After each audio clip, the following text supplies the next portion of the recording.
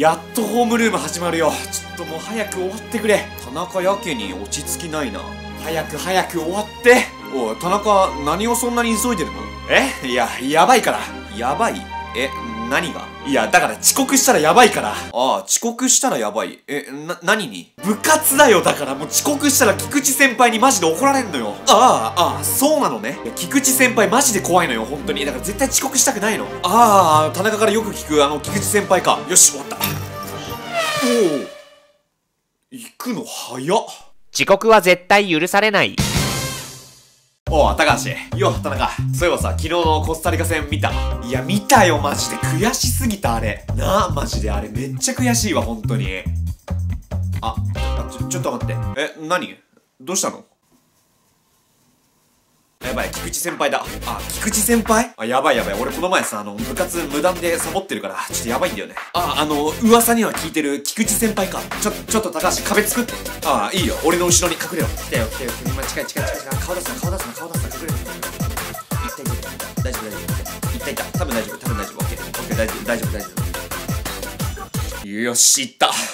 危ねえ。先輩見つけたらすぐ隠れる。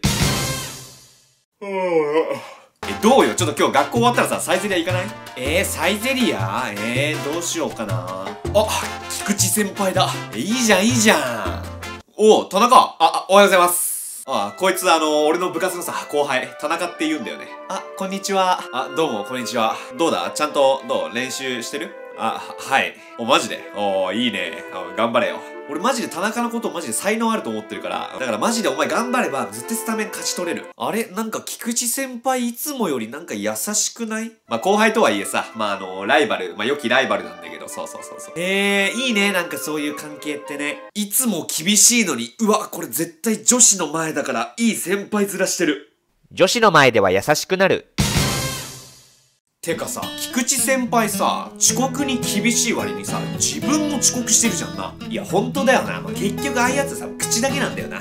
マジでさ、あいつなんほんとに。うざいわ、普通に。だからさ、時々ほら、スタメン外れるんだよ。で、結局さ、ああいう先輩はさ、なんか後輩のこと可愛がってるふりしてさ、結局なんももうどうでもいいんでしょ、多分。ほんとだよな。俺らのことなんて結局どうでもいいんだよ。